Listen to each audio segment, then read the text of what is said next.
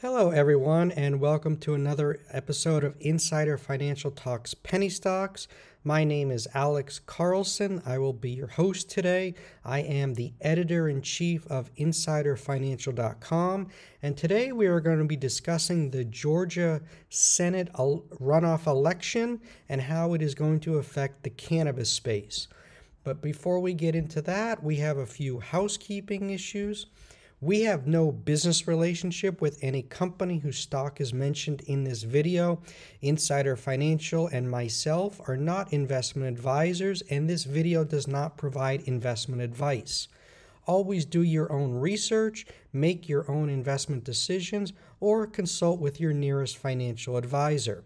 This video is not a solicitation or recommendation to buy, sell, or hold securities.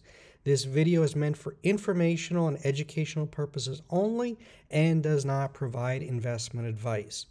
With that out of the way, remember to go and give us a thumbs up if you like this video. Hit the red subscribe button, the little notification bell to be notified when we go live with a new video.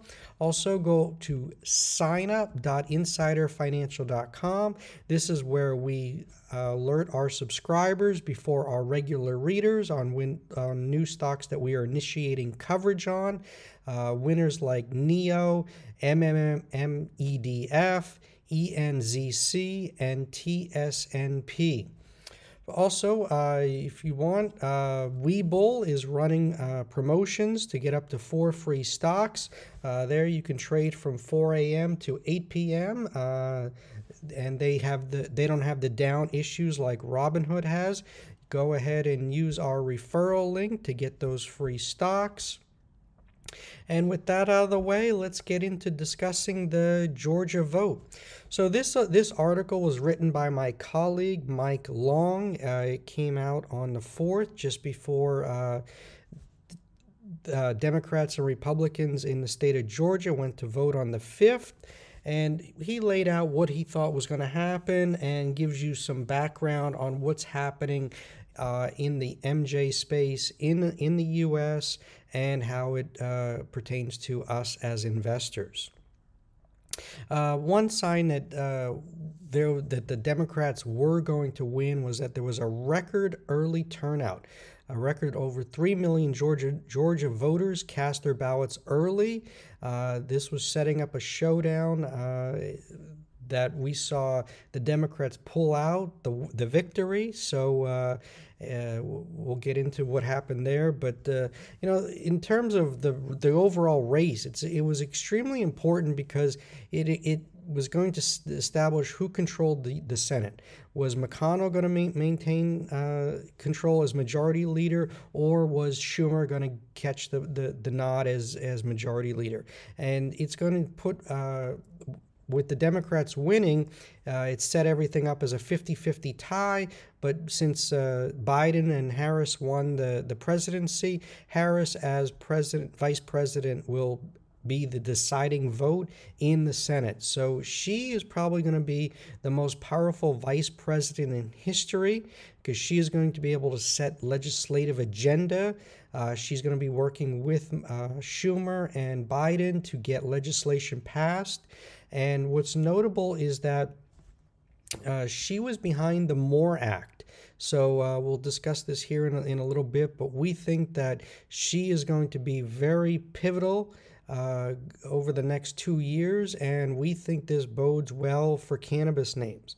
So we saw a jump in many cannabis names yesterday. We expect this rally to continue through the year. So we're very excited about what's happening in the cannabis space. Right now, only 36 states allow medicinal cannabis, whereas 14 states allow recreational use. And this is where marijuana is fully legal, and these numbers have been growing year after year as more research and science and also voters, they are in favor of recreational use of marijuana. And here you can see in the yellow is medical, in the blue is recreational. So Harris, she was the senator from California, so they led the way in terms of recreational use, and then it expanded to Nevada, Oregon, Washington, Arizona, Colorado, South Dakota, Montana. So the West has been at the forefront of recreational use, whereas the East Coast has been more along the lines of medicinal. But with New Jersey going recreational, Maine and Vermont and Massachusetts allowing recreational, we think this trend is going to keep going towards more approval, and we expect that federal legalization will be coming in the next 2 years.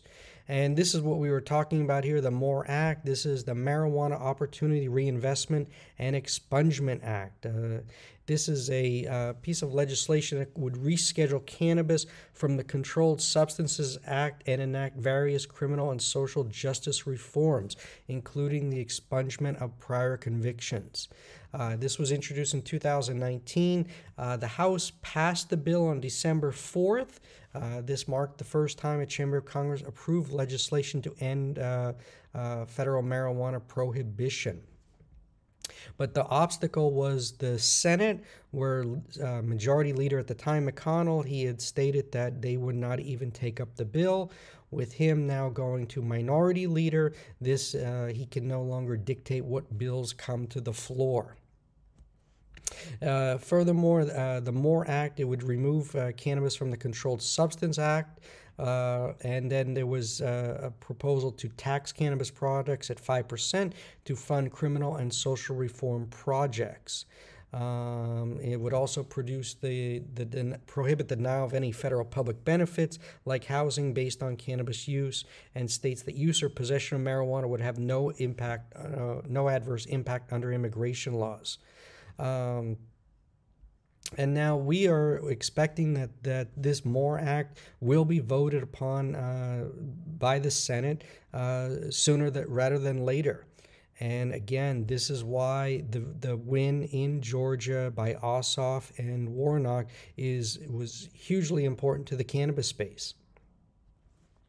And as we said, Biden, he and Harris have come out in favor of federal legalization of marijuana, and that, basically, she feels that, she was also a former prosecutor in California, and, she feels that it has harshly affected, primarily people in the African American community, and that, it is the science and the research behind marijuana says that it is not a deadly drug, and that there are a number of medicinal and therapeutic benefits to cannabis use.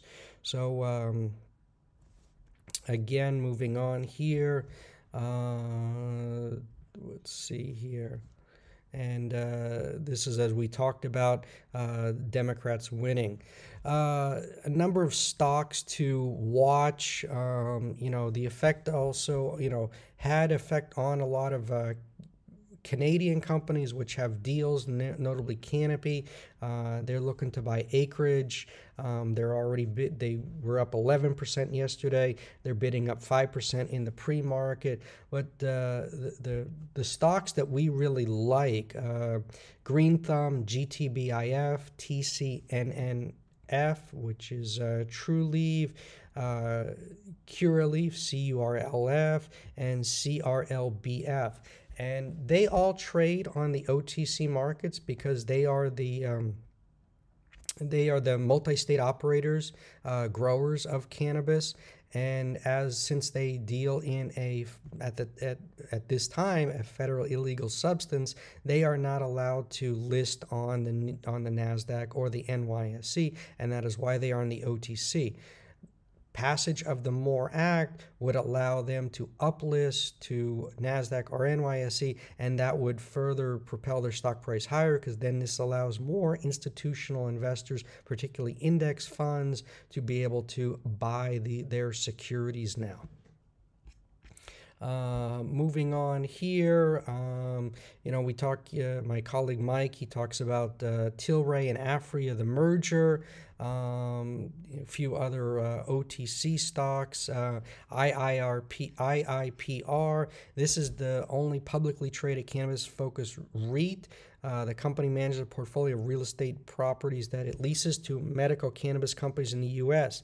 Among its properties that lease from it are PharmaCann in New York and Massachusetts, the Farm in Arizona, Holistic Industries in Maryland and Massachusetts, Green Peak in Michigan, and Verio Health in Minnesota, New York, and Pennsylvania. And you look here, and this has just been a tremendous runner.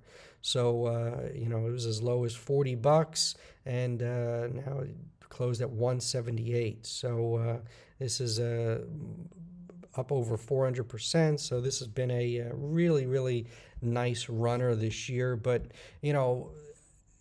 guys, don't bet against this trend ending. The momentum is there, and we think it's going to continue. And here, if you go to insiderfinancial.com and click on cannabis, you can look at our full coverage that we've gotten into. We talked about CBD of Denver.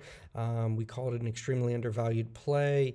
We also talked about the outlook for Aurora, KSHB, and GRWG. So this one here has been a really nice runner, GrowGen. And what we really like about this is that it is a pick and shovel play. It doesn't directly deal in any cannabis, but it is a hydroponics greenhouse company, so it is supplying the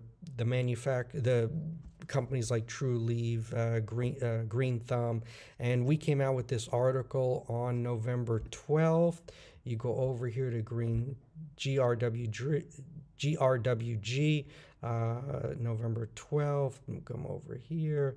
And, the stock was at $20. We gave it a $50 price target, and we are almost there. So, again, this has been, just catching the momentum and riding it. And we're riding the wave.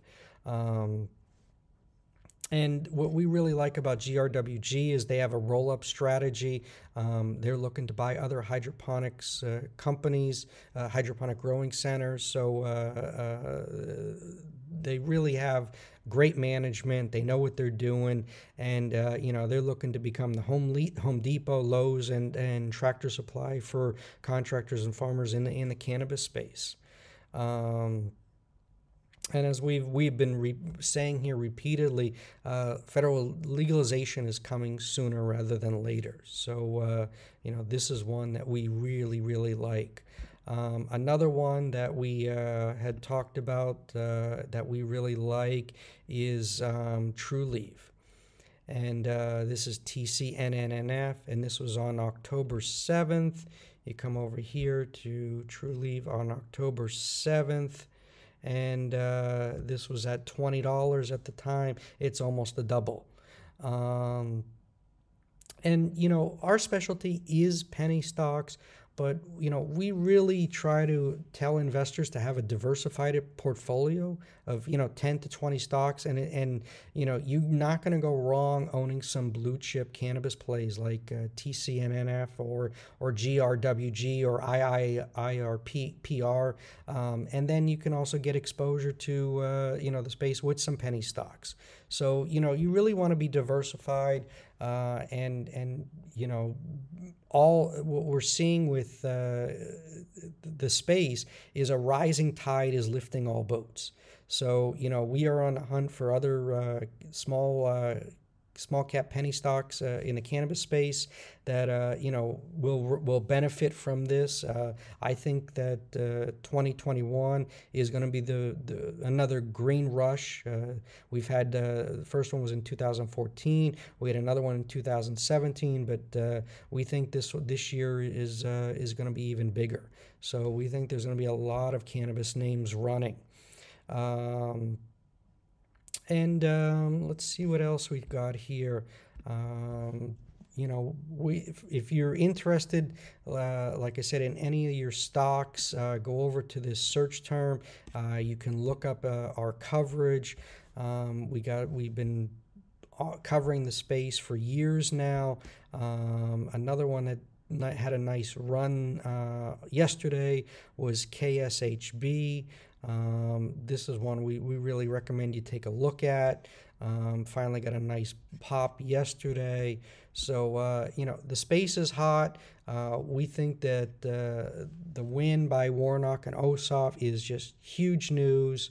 And it's going to keep sending the cannabis names higher. And folks, you know, as the Democrats now have control of all three branches of government, two houses, the Congress, the House of Representatives, and the Senate, and the executive branch with Biden as president. You know, you got to start looking at, you know, which plays are going to benefit, which sector is going to be hot. You know, cannabis is one. We think, you know, we're seeing crypto running, and crypto we think is going to keep running because I think Biden is going to take a hands-off, the Democrats are going to take a hands-off approach to crypto. You saw Jay Clayton, he did the SEC's lawsuit before he left against Ripple. But you know, the whole space has pretty much ignored it, and crypto is running, and you're also going to see more fiscal and monetary stimulus. So we think blockchain plays are going to be hot. Yesterday, after the riots on Capitol Hill, gun plays. The gun sector is hot right now, and you know, if you look at the gun stocks, they've been hot under. They did perform best under Obama, because there's always the worry that when the Democrats in control, that they're going to try and restrict the Second Amendment. That's when people start buying guns. So Obama, he was the best salesman for the gun companies. So, you know, with Biden as his VP, you know, when he was his VP, and Obama, you know, we think that Biden is going to basically follow Obama's playbook. Some that's saying that Kamala, she's the real president, but we think Obama's the one really calling the shots. EVs, electric vehicles are going to be hot. Green, anything green energy. We're seeing the solar play, Sunrun. That's running. So we think that area is going to be hot. You know, we think we're going to see more federal legalization of gambling. So sports betting. So DraftKings, FanDuel, GAN, which is the software company behind a lot of these players. That's going to benefit no matter what. So, you know, take the macro view, as we say, which is, you know, Democrats are in control. Well, what sectors are going to benefit, and then play those sectors. Play it with some blue chip stocks in that sector, and then find some penny stocks in that sector. You know, right off the top of my head, you know, for blockchain plays, right now, Mara is running. And that's been one that we covered here at Insider Financial. You can come over here, go to Bitcoin, and we talk about Mara stock, why Mara stock is heading higher. We said this on August 5th. You can look here. I mean, we were a little bit early, but you go over here to August 5th. And the stock was it closed that day at $4. So it's been a nice runner here, and it's already up.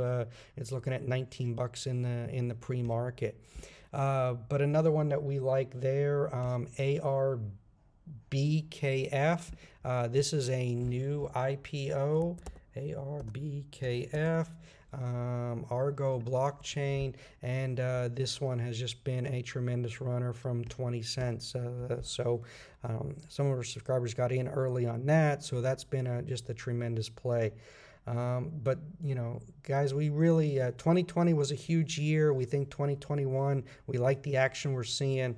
And right now, you got to play the sectors. I mean, on OTC, last half of 2020, everything was running, particularly anything related to COVID. But I think this 2021, you got to be a little bit more selective. It's got to be more sector related. So, and that's what we're focused on right now. So we just to wrap all this up, we just want to thank all of you for watching and listening and subscribing. You know, before we go, remember, go over to signup.insiderfinancial.com. We got a new alert coming. This only goes out to subscribers via email. If you are in the US, you can also sign up with your mobile to get the SMS alert. If you are outside the US, don't worry, you'll still get our email alerts. Also in the comment section, please leave a comment. Let us know if you own any of your thoughts on any of these stocks, or if you got any stock you would like us to look at and initiate coverage. So again, we thank all of you for watching, listening, subscribing, and we wish everyone a profitable day, and we pray that the carnage in Washington is over and we can all get back to a little bit of normalcy, and hopefully the COVID pandemic, the vaccines work, and you know, just basically getting people back to normal, kids back to school, people back to work and living their lives. So let's pray that 2021 is a better year all around. So thank you again, everyone, and we'll be coming to you live soon with a new video shortly. Thanks again. Bye-bye.